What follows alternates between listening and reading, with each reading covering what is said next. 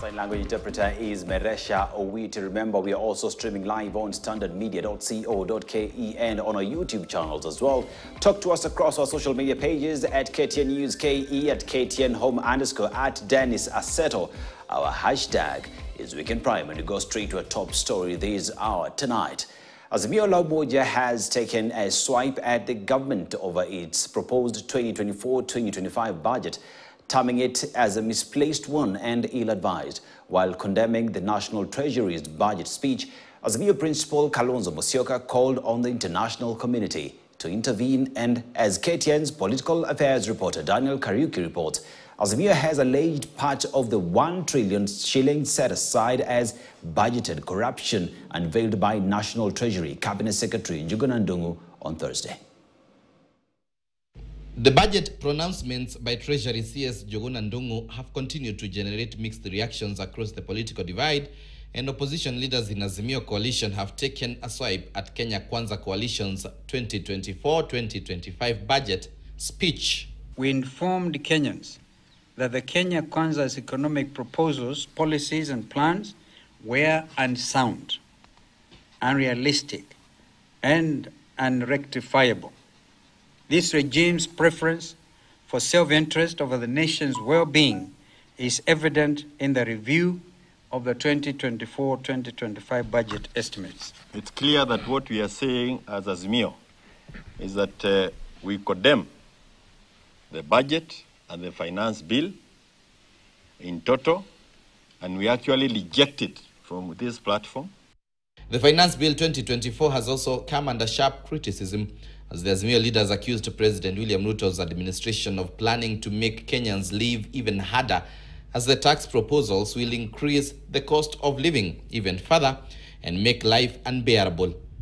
As Azimio, we firmly believe that these are serious ramifications for Kenya's economy and standard of living if the bill is passed into law.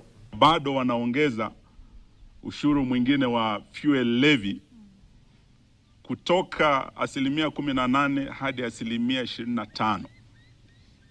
Ushuru huu utaongeza gharama ya maisha, mawasiliano, kila kitu, mafuta yakienda juu, nauli, maisha ya kila mtu yatakuwa magumu zaidi.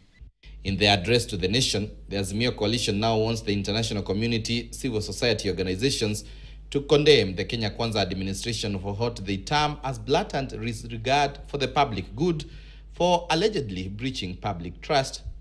We salute Kenyans who have used text messaging, phone calls, and social media initiatives, #FindMyMP, to urge their legislators to listen to their constituents and vote no.